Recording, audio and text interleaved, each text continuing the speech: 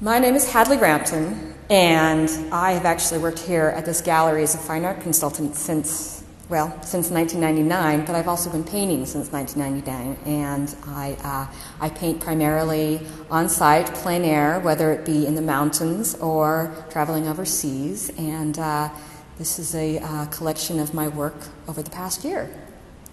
So I would say that this show is kind of a representative of my COVID year.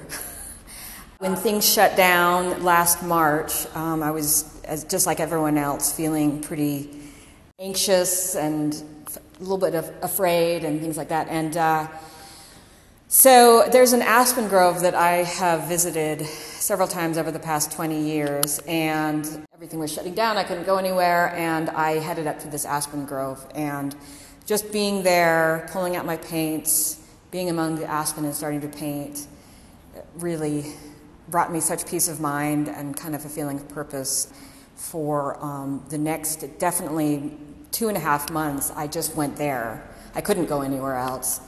And it was also almost sort of a bit of therapy for me to get through that time. And then, of course, as we all know, things started opening up a little bit more. And although I did continue returning to that aspen grove, I also started exploring to other areas of the state and then also surrounding states to paint kind of more of the rock scenes that I do. So I ventured down to Zion, especially Capitol Reef, and then that's where these other pieces came from. And then as winter kind of came on, I started looking through images of past travels. Generally, when I have an exhibition, I'll travel somewhere overseas. I travel specifically to paint that area, take watercolors and ink, and keep a journal, and paint on site, as well as take photos and bring them back to paint further pieces. But of course, with COVID, I couldn't go anywhere, and so I started revisiting images from all the travel I've done over the past 20 years, which was really kind of an amazing thing in itself, to revisit not only the memory of those places, but perhaps where I was in my life. And I also started reading through old journals I had kept, and I kind of started wondering if other people perhaps were sort of doing the same thing, because none of us could really go anywhere and travel, and so maybe all of us were doing a little bit of retrospection in various ways. But nevertheless, I went through my images and selected images from which I wanted to create new work. And so the watercolors that I have in this exhibit, while they are all painted within the past year, they encompass travel from the past 20 years, which is, I don't know, like I said, kind of really a fun, almost exercise to do in itself. I hope that perhaps within my experiences, people can relate to in whatever way they can with what they went through. And other than that, just to enjoy the pieces in themselves. I love working with color.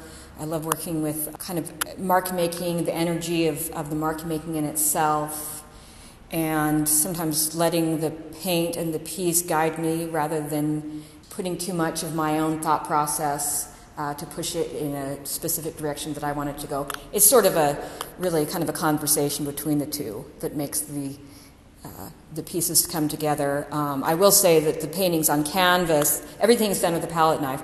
The paintings on canvas are a little bit more controlled just because of the texture of the canvas, whereas the work on masonite, because it's a slick surface, it's a little bit more chaotic, but that also makes it's a little bit more fun and maybe even dangerous, because things can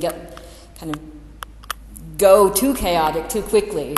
But as I said, that's sort of the fun of working. And when I work on the masonite and create the cliffs, it does feel a little bit like I'm sculpting with the clay, and so it somehow relates to the rock itself. That's kind of how I feel.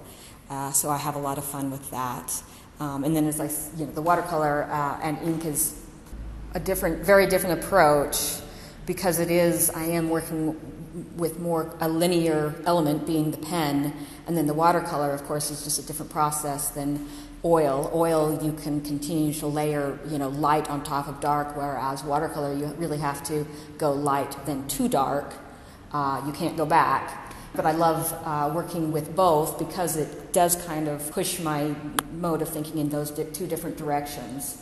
And then with watercolor also I love and the pen, I love the gesture that I can get from it. And I feel that it really works well with these street scenes that are, kind of capturing these moments as people are passing through, as the light's changing.